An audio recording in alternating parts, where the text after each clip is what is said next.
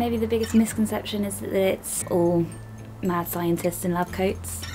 Looking at pages and pages of equations, it's quite inscrutable, but a lot of those concepts can be broken down and can be explained quite simply.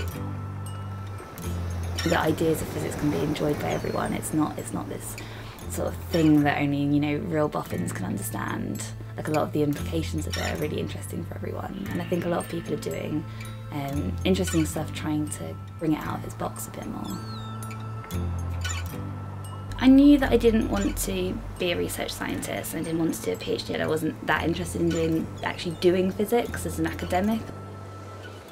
I was really concerned by climate change, and I thought I want to work towards the solution rather than just be the problem. Renewable energy is absolutely essential, and I also thought from a more career point of view, this is a field that's only going to grow. Like, as more and more people start to realise what a mess we're in. So I originally went out to Uganda and I had a placement sponsored by Engineers Without Borders. We were looking at biogas for dairy farmers in western Uganda. So you need fridges to cool your milk, and they're either not able to do that because they haven't got any way of doing it, or they're doing it off very expensive diesel generators. And so the theory was dairy farmers have got a lot of cows, so they've got a lot of manure, and you can use that to make biogas, which you can then use to run your fridges. And we were trying to see whether that was an option, because potentially if we could make it work, then there are loads and loads and loads of farmers that could benefit from it. And we identified a co-op that had very good governance, and we introduced them to the equipment supplier, and they're still talking about that to see how they can make it work. What we realised is that you need quite specific locations. In some places it will work, in some places it won't work.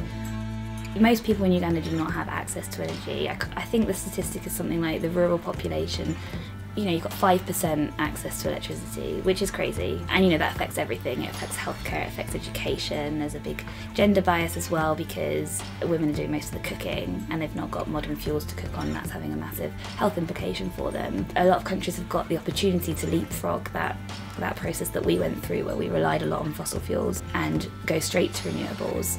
And there's no need for them to have that dirty phase in the middle. It makes total sense to me that we should be decarbonising our economy, and eventually everyone will be in this same viewpoint. Like, we will come to this realisation. It's just whether we do it quick enough to really stop the effects of climate change. But we will get there. Things are being discovered all the time that could massively change the way that we think about physics.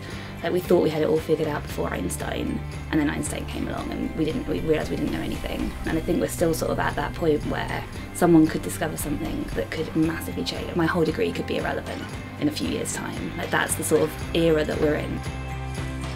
And I think that's really interesting and really exciting.